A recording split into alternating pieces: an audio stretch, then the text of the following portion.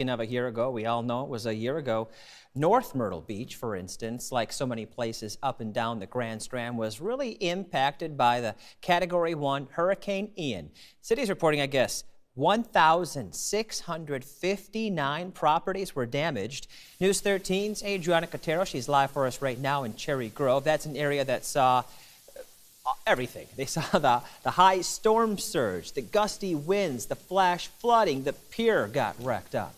Now, Adriana, you spoke with some first responders. What do they remember most from Hurricane Ian? Aaron, reflecting back on when the storm hit, responders say rescue efforts lasted several hours long, and they pulled out all their resources and assets to get people to safety. I think we all remember a hurricane in our past that sometimes each call, like Ian, may hit home. Seeing the despair of people's houses and livelihoods being ripped away from them hit home for North Myrtle Beach Rescue Squad's Daniel McGinnis. He responded during the storm and witnessed the devastation. Officials reported the city had $13 million in damages, 82% being single-family residential homes, and 13% multifamily homes. A total of 317 permits were issued with inspections carried out.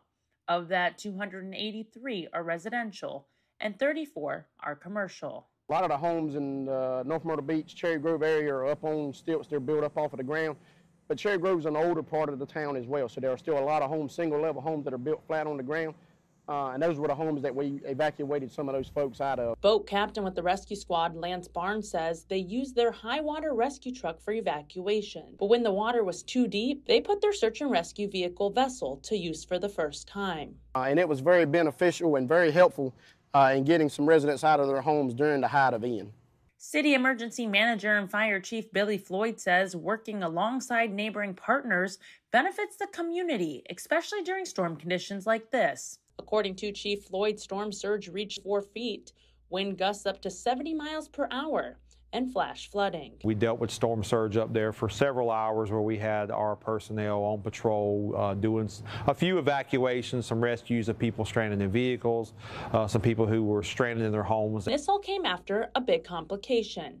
No evacuation order being issued within the necessary 36-hour window. Chief Floyd says at that time there were no major implications.